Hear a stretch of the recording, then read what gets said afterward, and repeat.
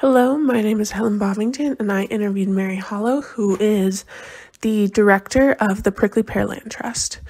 Now, this picture is a picture of the trail system right around my house in Helena, and I think it really just shows how immense the task is of connecting land to create a continuous trail system.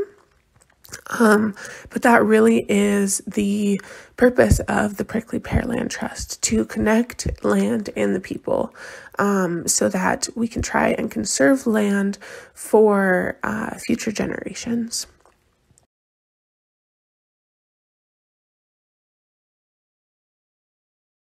Okay. So I've been with Prickly Pear Land Trust now for almost 6 years as the executive director. And prior to that, I was the external affairs director for the Nature Conservancy in Montana, operating statewide. Prior to that, I operated fishing lodges in the Blackfoot Valley and on the Missouri River for Paul Roos Pro Outfitting here in Helena.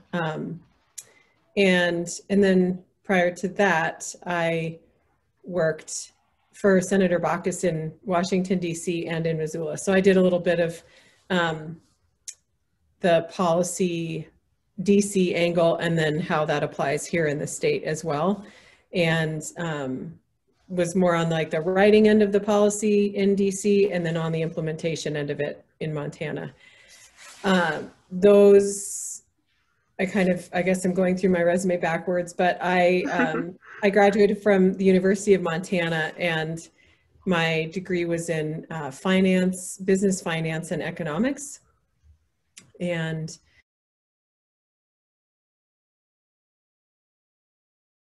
is that I know, so I'm obviously in a class about climate change, and your work is a lot more about conservation. But I was kind of wondering how you view the intersection of conservation and climate change, especially when trying to conserve areas that are being pretty obviously affected by climate change. Mm-hmm. We are the organizations that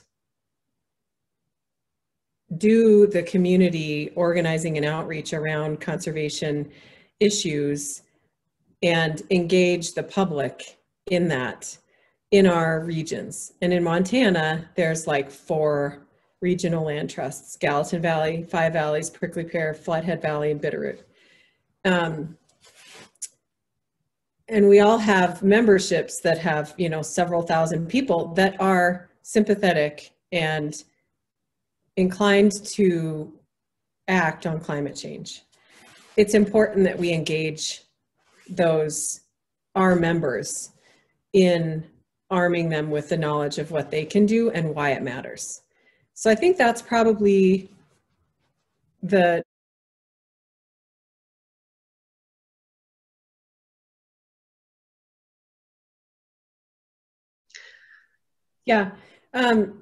so we used to refer to it as grassroots and grass tops. And I think the best way to answer that is that everyone has a role in this, whether it is at the local level or at the grass tops level. Understanding your role and how to fully execute the best outcomes within it is what we all need to do as leaders in our own individual places and selves and networks. The other key piece to that functioning well, obviously, is that there is coordination throughout.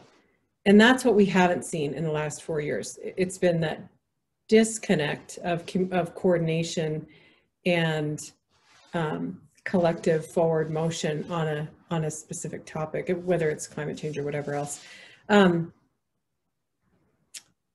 So I have really,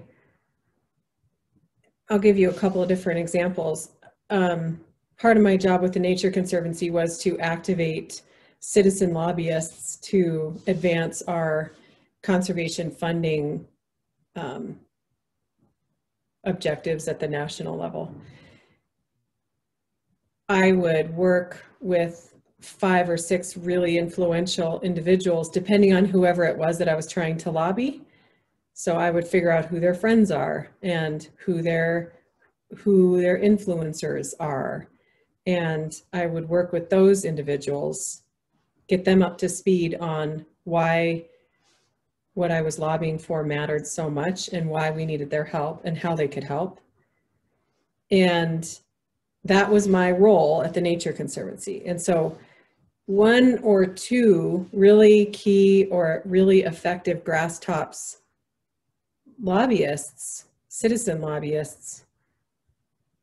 I mean, there are 5 grass tops lobbyists who I think totally moved the needle on the Land and Water Conservation Fund permanency. That's a funding source that used to be about $250 million a year sprinkled out throughout the US. And now with its permanent reauthorization that happened in September, there's $900 million every year forever in that fund, which is all, and it's all for conservation efforts. So this administration will prioritize climate change resiliency in how that money gets expended. And so having that coordination from the top down to the bottom is not only going to be rewarded by those at the bottom who have the projects that align with what the national and federal level is telling people that the priority is, i.e. climate change resiliency, but also, you know, think about like how much we can all get done when that works well, right? So at the local level,